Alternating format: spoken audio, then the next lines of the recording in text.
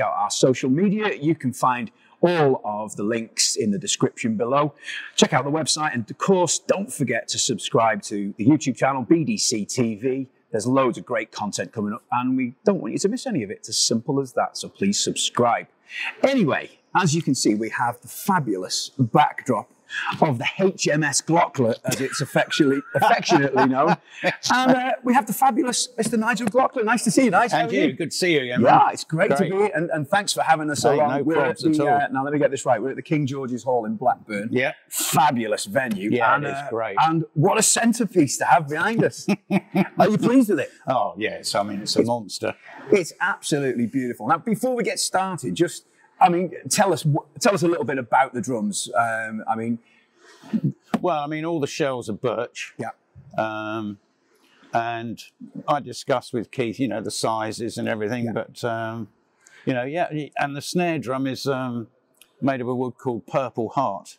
Yeah. Because Keith sort of, you know, normally I used to use a brass, but he said, but I wanted something with a bit more warmth. And he said, well, a Purple Heart will give you the attack of brass, but a bit more warmth. Sure. So we went with that, and it's killer. Yeah, well, we've just had a listen, and it does sound absolutely incredible. So it's a Legend Series kit. Right. Yeah. Yeah. And we'll talk about the sizes in a minute. But Yeah. the finish is absolutely stunning. It's Raven glass, essentially, isn't it? Yeah. Talk to us about this beautiful racing stripe. Yeah, well, that was Keith's idea. He said, yeah, let's do it like, what the hell's the car? It's not a Camaro. I can't remember what the American car is with a big stripe down the bonnet. Is it a Mustang or it's something like that? I can't remember. Or Dodge Charger or something. Might be something like that. So he suggested that, and I went, yeah, okay, let's do it. You know, just for something little bit different. So know. was the colour your idea for the stripe, or again? No, that was his. Because he said no. He was like full on to it. Because you know, there's so many damn colours you can choose from. Yeah. But it was like, what colour do I have? And he suggested that. So. Well, you go, especially with the, you know, with the heads. Yeah, exactly. And he said those are Saxon colours anyway. Yeah. You know, so. And as far as the Raven glass goes, was that an obvious choice for you, or did you? Oh yeah, I love it. Yeah. I love it. It's bizarre though, because when you see it like with a different coloured sparkle in it. A friend of mine came to the Cardiff gig, and he said from the back with the great lacquer on it and the varnish, he said it looked chrome. Yeah, I can totally understand that. I mean, and the fact that it's not a wrap, you know, it's blasted on. Yeah. I mean, under the lights here, I mean, hopefully it'll translate to the camera, but it just pops, doesn't it? All the different colours. Yeah, it's lovely. It looks amazing. And some of the details, I've been having a look around. I mean, I'm sure you'll see this at home later on, but there's a beautiful Saxon logo etched into the inlay of the bass drum pipes, which is a lovely attention. I didn't know about that. So these are all little things that I've suddenly seen, and it was like there's one on the snare drum, you know, as well. So it is absolutely which you can just see there under the BDC thing, on the beautiful Purple Heart. So that was all a surprise for me, you know. So how are you finding it so far? Because obviously this is the first tour with it. Yes. Yeah. And are you enjoying it? Oh, yes. I mean, as I said, it's a monster. And it's, I mean, the sound's great. You know, you heard a bit of it earlier. Oh, yeah, we did, yeah. Just solo drums and everything. But no, it really cuts through. It's got a beautiful tone. Yeah. I mean, obviously, you've played great drums throughout your career. Yeah. Does it vary? Is it different? Is it just... Yeah, well, I've tried different woods as well. I mean, you know, I've tried maple, but I mean, again, this was like Keith again. He said birch cuts, you know, which is true. It does. You know, and it's not gentle music, Saxon, is it? It needs to. You want to be punching through and you know, fighting cut through the guitar. However many 4x12s we can see. Exactly. Yeah. You know. So, do you mind running us through the sizes just quickly? Yeah. Okay. So I've got two 8x7s. Yeah. But the first one, because obviously the first one's going to be tuned higher than the second one. Yeah. Keith put an extra couple of layers of laminate, so it's a slightly thicker shell. That's interesting. To help with the high tone. So it beefs it up a little bit. Yeah, yeah. Was this rather than having a 6? I mean, I used to, you know, back in sort of the 80s when I was playing, I think it was a Ludwig kit. I had Ludwig kits and Prem kits as well. I found a 6, if you were trying to play something fast, it's a bit of a small target to get to. So a lot of the time you'd be like going, okay, and then click, click, click, click. You know, it's like practicing your darts. Yeah, exactly. Exactly, yeah.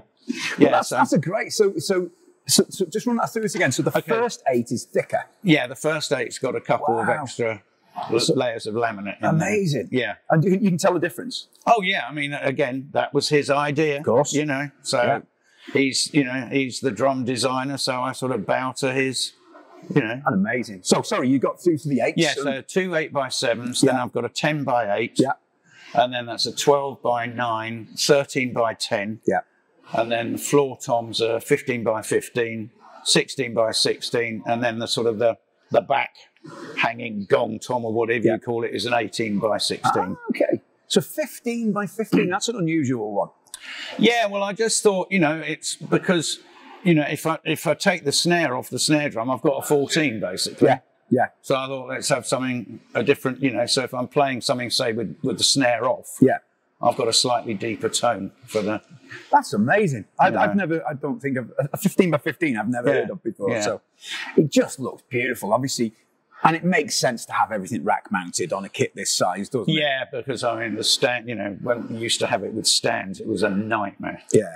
Especially on a riser, I suppose everything was... Yeah, well, there was that, but plus the fact it was just like trying, you know, everything, obviously with stands, you know, you're not going to get everything exact each time, whereas this, it goes up the same every time. Yeah, absolutely. You know, everything's memory locked, and you haven't got to worry about all those legs everywhere and trying to, it's just you know... Yeah, no, I totally get that. It's just a lot easier. So, as far as the snare goes, again, I've just noticed we've got the Saxon logo etched underneath of it. It's great attention to detail. As I said, I didn't even know that was happening. That's a lovely thing to see, you know, when you come and see it, and there it is. Yeah. I mean, even the inlays on the bass drum hoop, I've never seen those before, and it just looks beautiful. It's there's a lot to look at, isn't there, as you go around it, you know? So, I mean, talk us through, I mean, head choices and stuff. Obviously, it's you know, there's countless. Oh God, yeah, endless. What's your personal choice? I tend to use on the bottom heads. I tend to use Remo clear ambassadors. Yeah. And then on the top, I use coated. Ambassadors. But you know, I'm always, again, you know, with a new kit sort of thing, I might try actually on the first 3 toms. I might try thinner clear ones. Oh, okay. Just to get it, because I really want it to be sort of, you know, here come the high ones now, you're going to get it, you know, sort of thing. So maybe a bit more attack. I don't know. Yeah. You know, so you're always experimenting. I mean, how about bass drums? What do you use on? Bass drum has Power Stroke 3, so I tend to use on those. Yeah. I mean, I think, you don't, I'm looking at it, I'm trying to remember. And I don't think you use, they're wide open, there's no dampening on any of them, is there? No. No, it's just, no, I like them to ring. Yeah, and they certainly do. They sound amazing. Because, you know, guitar, the other tones will cut any ring off, you know. And plus the fact letting them ring will let them cut through. Yeah, which is what you want. Really. Yeah, just beautiful. And on a tour like this, because obviously you're hitting them, there's a bit of punishment going on. How often would you change? I mean, tom heads. I mean, snare is probably going to be more frequent, but yeah, the snare head's probably more frequent. But on the snare, I tend to use a coated CS controlled sound. Oh, that's the one with the dot underneath. With the dot underneath.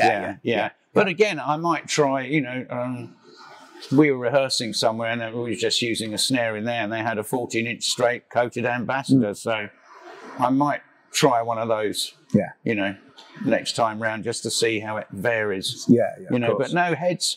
The smaller heads actually tend to last longer because they're tighter, whereas the floor toms, particularly the gong tom, you know, that gets pitted quite quickly. So how often on like every other gig or? Oh no, nothing like that. No. Well, it varies. It just depends when it needs it. Yeah, exactly. You know, could notice all that one sounding a bit dodgy, so we'll change it. Yeah, you know? Absolutely. Yeah. Now, can you tell us about your cymbals?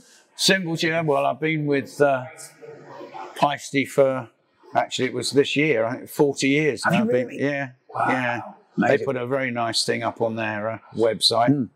But I've been with them all that time. So I've used various ones. You know, in the 80s, it was like the 2002s, and then the 3000s came out. I mean, initially when I joined Saxon, for the first few gigs, I was using Pete Gill's kit. Oh, right. So that had the old Roods on it. You know, they were all crash rides.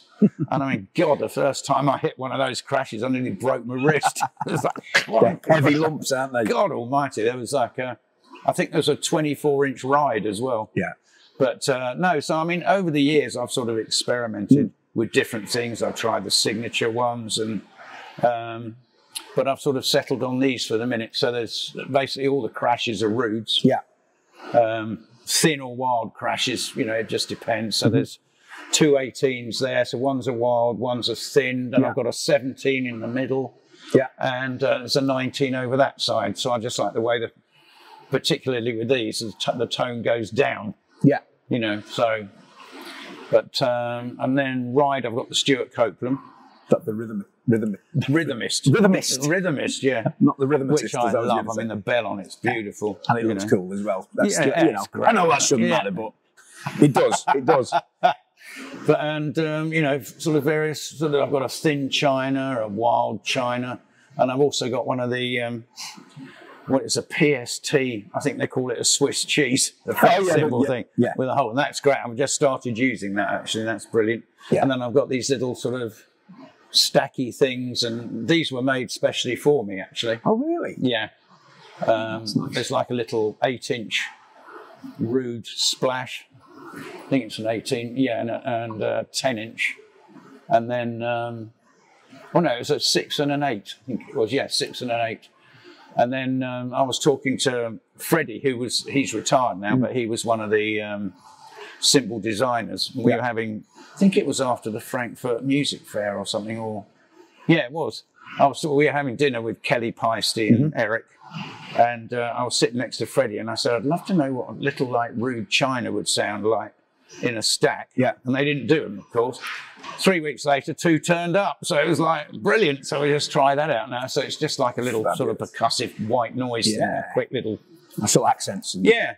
And I've got some, like, a couple of cup chimes and a heavy bell thing round there as well. I just thought I'd just get off on sound. Yeah. Different sounds, you know. Well, it's unusual to see a hard-hitting drummer as yourself with so many little effect symbols. It makes a nice change, you know, rather than just seeing giant symbols. Yeah, I mean, it was, again, in the 80s, the big thing was, you know, all the power toms. Yeah, yeah. You know, it's like these huge, great monsters. It was...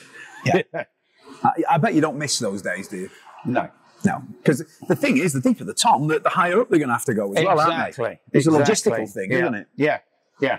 Whereas these are pretty standard sizes. Yeah, they are. Yeah, I think that you know, when I was a kid and started, I think the standard size was, what, 12 by 8, was it? 12 by 8 and 13 by 9. So it's only an inch deeper, really. So a bit extra beef. Yeah. But the kit is absolutely beautiful. Now, I'm looking around and I can't see any drum fills or any wedges. I'm assuming you're on ears for this. Yeah, I love it. Has that kind of transformed gigging? Or did it take a lot of getting used to, should we say?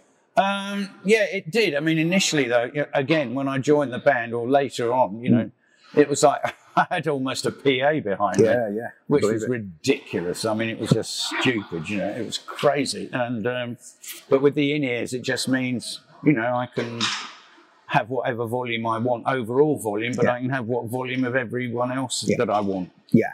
To my own specs. Yeah. Specs, so to speak, you know. So it makes it controlling, it's a lot easier. Is it something you got used to straight away, or did it take? Took me a few gigs. Yeah. You know, but I really, but to be quite honest with you, towards, you know, towards the bit before I started using them, you know, there was obviously the worry about things like tinnitus and stuff. So I was actually, although I had this PA behind me, I was actually wearing earplugs to take the top off. Yeah, sure. To take the top off. And it was really weird because once I put those in, because it, with me, I found it was the cymbals that were like, oh, you know. Yeah. Once I put those in, it took all the nasty top off, and I was actually able to hear things clearer. Yeah, makes sense. For some reason, you know. Yeah, it makes sense. I mean, you've got to be careful with it. But do you find that you lose...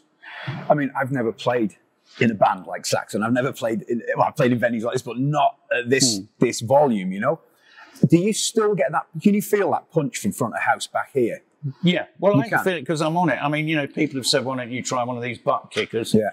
No, I get enough. So you get it back from the PA because I'm on from the drums, and in here, and I can feel it. You know, so because I tend to have, like, particularly on the toms and the snare, I have a bit of reverb on. Oh, okay, so I know I'm playing in a hall. Yeah. Only a little bit, not too much. You know? That's nice because you can feel a bit isolated, can't you? Yes.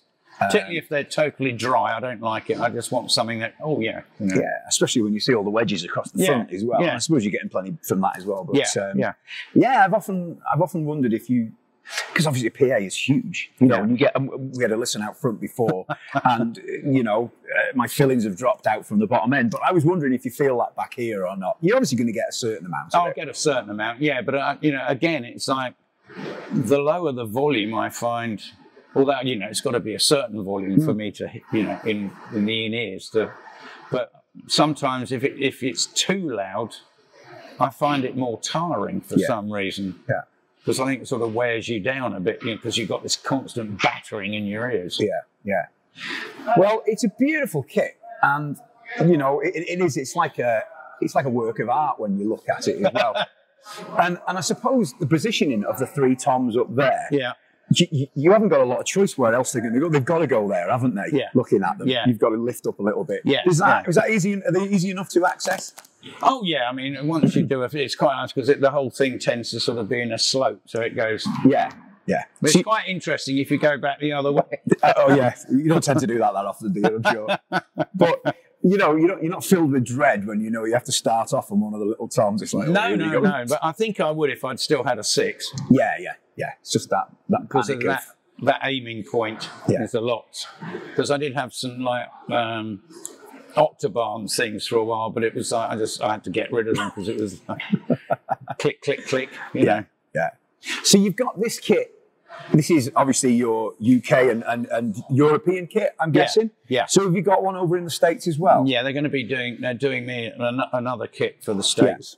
Yeah. So is that going to be a different finish or the same? Yeah, different. That's going to be ice white. Oh, nice. And then they blast, it's like a pearlescent glitter on them. So depending which way you are, it might have shades of pink, green or blue in it. And black hardware. Yeah. Oh, nice. But all the same sizes? Yeah. So that I guess that can't be the HMS Glockler. No, that'd be USS Glockler. That one makes sense, doesn't it? Makes sense. Like I say, it's a stunning kit, and as far as sound engineers go, do they? Oh, he loves it. Jackie, our sound guy, loves it. Yeah, and we've had some great comments actually from people, who've been to the gig and have commented on my Facebook or whatever, saying, for instance, we had one who said that's the best drum sound you've ever had. I can't argue with that. Some of it's down to Jackie, obviously, but it's down to the drums too. It's got to, it's got to be good going in. Yeah, exactly. That's quite a compliment because you've played great drums over the years. Let's not beat about the bush. Everything is good. Yeah, there's no bad stuff. Oh yeah, there's some great gear out there generally. Yeah, but generally been well received. And it sounds. Yeah. What's not to like? We had a good listen before out front, and just phenomenal things, they really are.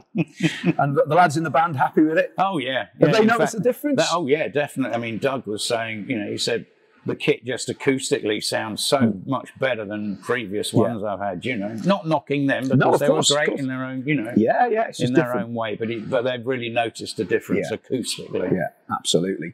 And has the tour been going well so far? Yeah, brilliant. Yeah, it's been really well received. So are you... obviously, we're in Blackburn. You were in Newcastle last night. That looked like a fun gig. Yeah, it was. It was great. The Geordies didn't disappoint. We always have great gigs up there. Well, it's a beautiful venue. It's so it's been going well. Everyone's been happy. Yeah, totally. So how far are you going with the tour? Did you go right? You go right through Europe now? No, we've done Europe. We did Europe before this, and then I sort of went home for a couple of weeks, and then we started the UK one. Yeah. Is it always nice to come back to the UK? Obviously, they're Oh, yeah, obviously. And are the fans different over here? Do they respond differently? Or I'm not trying to knock fans in the rest of the world, but obviously Saxon are from the UK, there is that sort of... the new wave of British heavy metal. There is that closeness with the fans, definitely. But the great thing is that we're seeing, and we see it in Europe as well, is that we're seeing a lot of young kids down the front now. Good. So the turnover, age thing's going fantastic. They know all the words. Yeah. I noticed that I saw you in the Apollo in Manchester in January, and there was a load of youngsters there, and there was a real, because it was like one of the first sort of big gigs back again, after the, don't mind mentioning the C word, COVID. Yeah. And There's such an energy in the room, and there was loads of youngsters as well, as you say. Yeah, great to see. Yeah, no, brilliant. Amazing. No, I mean they've been going, and we've got another. I think we finish next Saturday at the Roundhouse in London. Perfect. Great venue to finish on. Oh yeah, it's a great gig that, and then we've got about 10 days off, I think, and then we've got a gig in Paris, because the original gig in Paris was the second show on the European tour. Right, okay. But our crew turned up, well, we all turned up there, and their sprinkler system had burst during the night. Right. So underneath the stage resembled a swimming pool. Yeah. And of course, they were trying to get rid of the water, but that was one thing because of the electricity. But then the other thing, we couldn't have done it anyway, because you can't have a gig in a hall with a broken sprinkler system. So health and safety. So they rescheduled it. So we got that, and then the next day it was the last gig of the year. I think it's Oberhausen, which is an indoor festival in Germany. Yeah. An indoor festival? Yeah, they do quite a few of these sort of Christmas, winter things with a lot of bands on. So a good end to the year then, really. Yeah, it'd be great. And then amazing. Back home for Christmas then. Beautiful. Doesn't get any better than that. Well, nice. Thanks very much. It's been a pleasure. Enjoy these beautiful drums. Oh, I will. And as I say, the attention to detail, it's just ridiculous, isn't it? Highly recommended. Absolutely, yeah. I mean, this finish is my favourite. I have a Raven glass kit myself. Excellent. Not that anybody cares about that, but I do, because it's the best colour, in my honest opinion. Nigel, thank you very much. You're very welcome. Thanks for letting us spend the time with you. No problems at all. Have a great gig tonight. Hope so. Fingers crossed. There we go. So once again, I hope you enjoyed that, folks. And again, please check out our social media. You will find all the links in the description. And please subscribe to BDC TV, and we'll see you soon.